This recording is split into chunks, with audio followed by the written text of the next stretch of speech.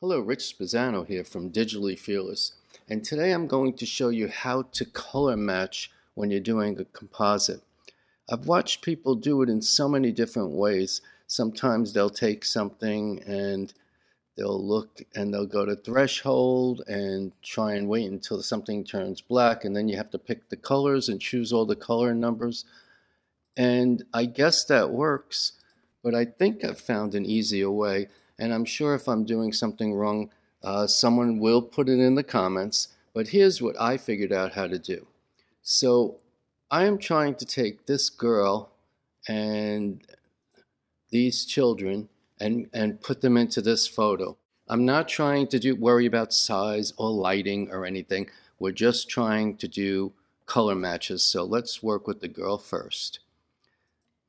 So the first thing we want to do, we need to be able to find out how we're going to match this girl into this photo because she looks completely different.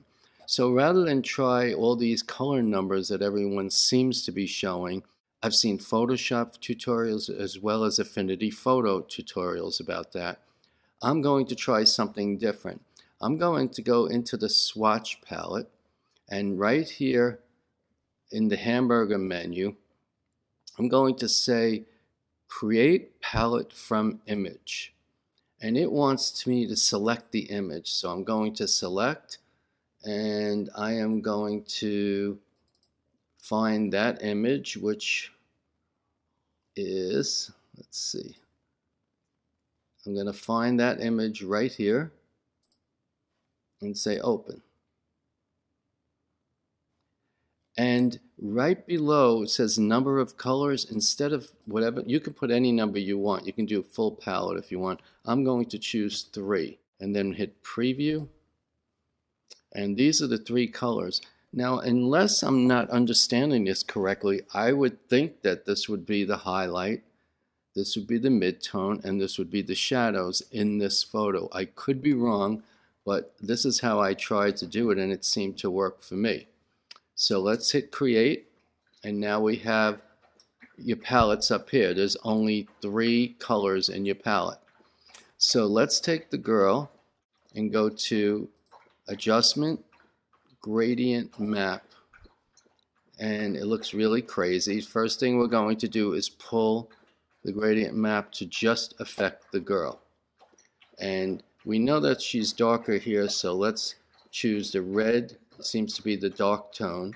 So I am going to choose brown for my color up here, and then I'll go to color, drag it over to here, to that brown, and say, and click here to do OK. Then I'll take the midtone. I'll pick the midtone color in our palette and drag that over here and do that, and we're okay there. And then I'm going to take the blue, and that would be the highlight. That would be that tan in our palette. So we click here and we match the tan up, and that's that. And then we say we're done. And now what we do is take the gradient map and say color blend mode, and it's going to be way too strong. So all you have to do now, and it depends on the actual photo, here's what it looks like now. You slowly bring it up until you feel it works right there. And you want to know something? I think that's pretty good. Maybe let's try a little bit different. Let's go, whoops. Let's see. A little more maybe. Let's keep a little bit of a red cheeks in there. Okay, so this is before and after. So now we're going to try the boys. Now I've already created a mask here, but I'll show you very quickly how I created it. I'm going to choose the selection brush tool and kind of go around here and get what I can. Let's grab his hands. I'm using the left and right bracket. Left bracket makes his hand go, the brush go smaller. Right bracket makes it go larger. So I'm adding all this to it. I want all of this. Let's grab him up here. And then with the Alt or Option key, we subtract it out. Well, you get the idea. And then you make a mask out of it. And I spent a little bit more time. I'm not really concerned about teaching mask, but that's how I would do it. And I would have clicked mask. Oops, sorry. And that's how I would have done it. And I would have clicked mask. But since I already created a mask, I'm going to delete that one and turn this one on. So now watch this. Instead of going through all that again, what I'm doing is, remember when we did the girl here? I'm going to take her gradient map adjustment. I'm going to duplicate that with a Command or Control J, and then I'm dragging that right under the boys. And now remember, each photo is a little bit different, so that's too much of an opacity percentage. So I'm going to bring this one down right like that. And maybe still with the girl, I think I'll bring her back a little bit more color. About like maybe like that. All right.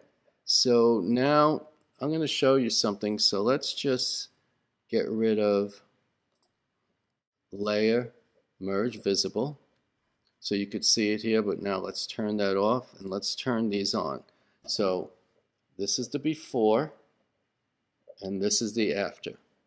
And you can make some more adjustments. For example, you may want to, on the girl itself, do another adjustment layer. And this time you can tweak it by doing curves. If I could find it, there we go, curves.